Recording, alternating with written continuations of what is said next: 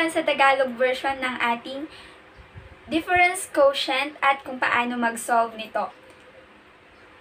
Ginawan ko to ng Tagalog version kasi alam kong may mga iba sa atin na mas komportable sa Tagalog, meron din namang mas komportable sa English.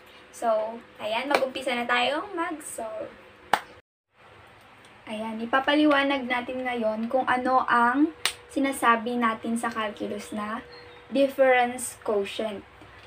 Ito ay, ang formula na ginagamit natin dito is f of x plus h minus f of x over h, na kung saan yung h natin ay hindi pwedeng maging equal sa 0.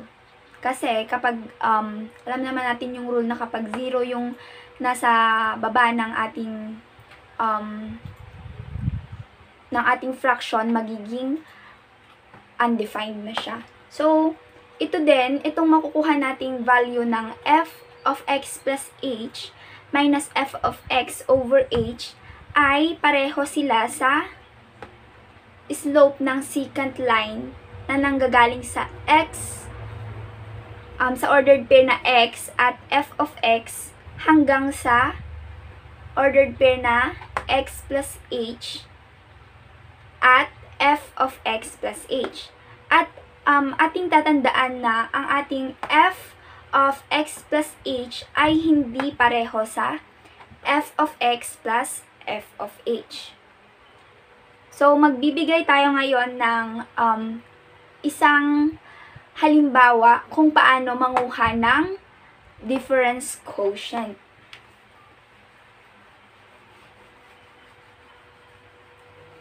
So, ang unang halimbawa natin ay sa for f of x,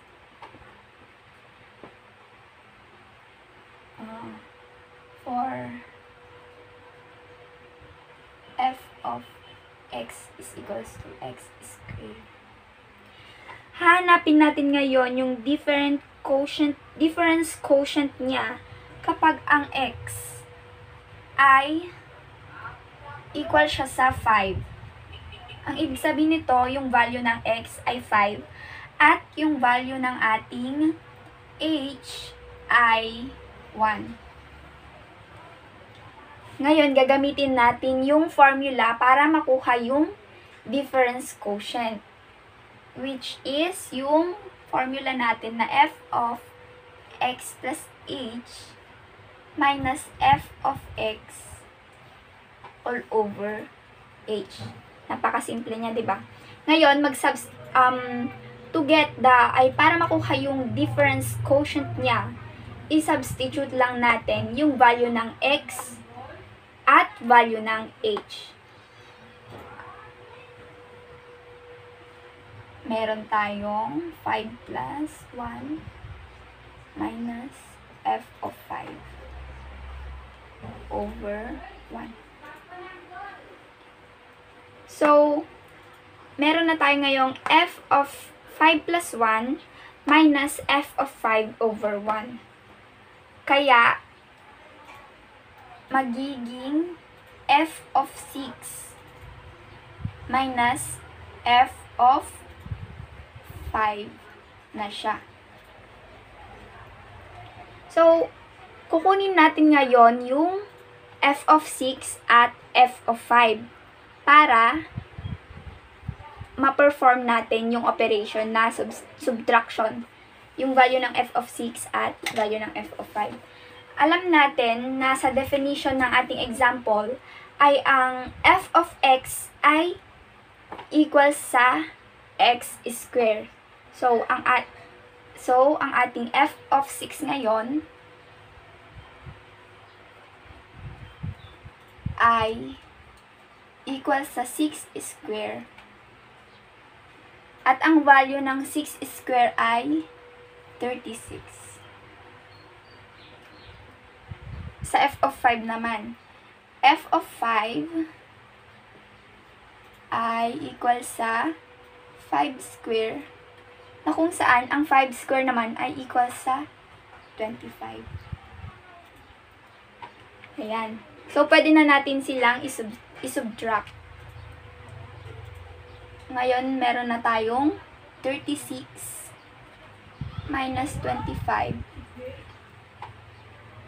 At ito ay equal sa 11.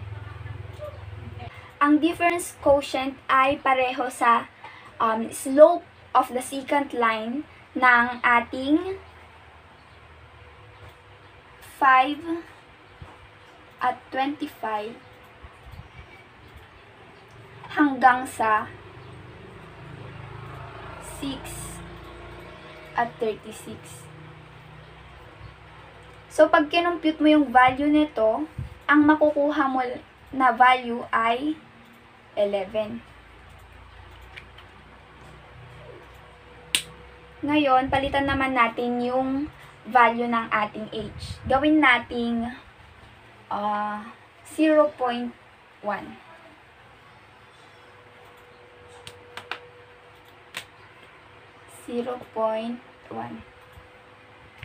So, ulitin lang natin yung proseso na substitution. Isa-substitute natin yung value ng x at value ng h sa ating formula. Kaya, x5 plus 0.1 minus f of 5 over 0.1. Ngayon, meron tayong f of 5.1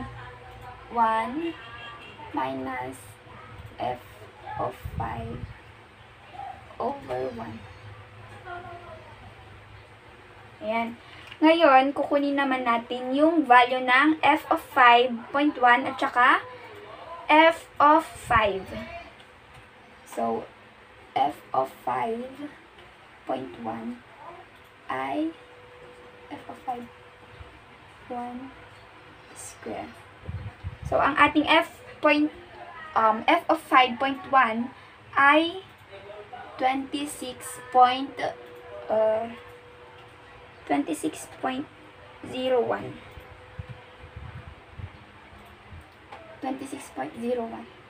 Ang ating f of 5 naman ay 5 square. Equal lang siya sa 25. Ayan. Ready na tayong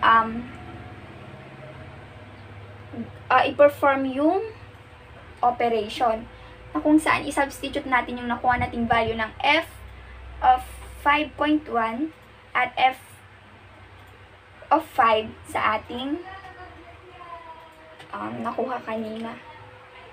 Ngayon, meron tayong 26.01 minus 25 over 0.1. Ang 26.01 minus 25 ay, alam naman na 1.01 over 0.1. So, pag ngayon, ang 1.01 over 0.1 ay equal lang siya sa 10.1. So, ito na yung difference quotient pag ang ating f of x is equals to x square na ang value ng x ay 5 at ang ating h ay 0.1. Ngayon, paano naman kung ang value ng h ay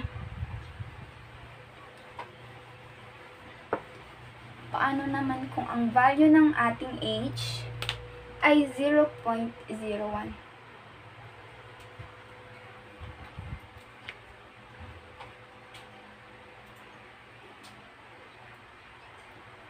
Ayan.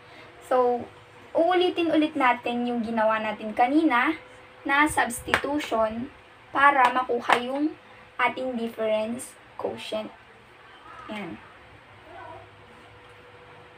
Of, ang ating x ay 5 plus 0.001.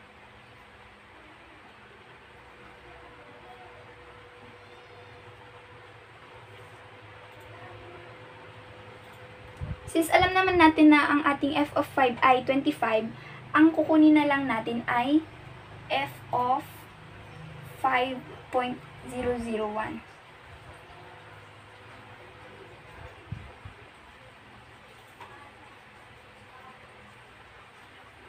Ayan. So, ang f of 5.001 ay equal sa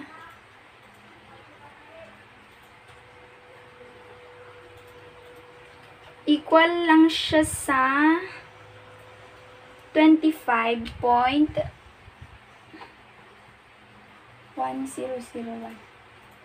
Ngayon, i-substitute na natin yung nakuha nating value sa f of 5001 at f of 5 dito.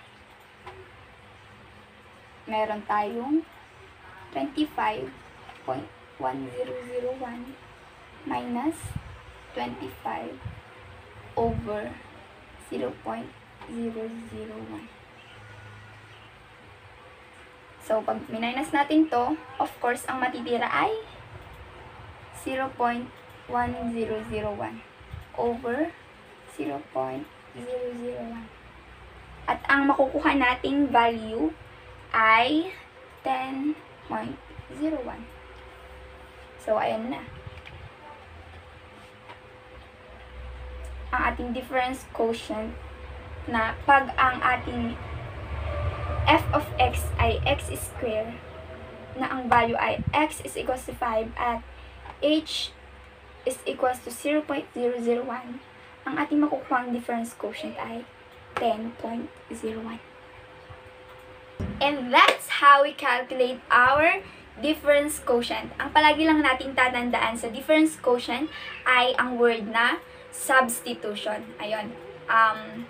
Sana may natutunan ka sa videong ito at kung hindi ka pa nakapag-subscribe sa aking channel, i-click mo na ang subscribe at pati na rin ang notification bell para sa iba pang updates. Maraming salamat sa panonood!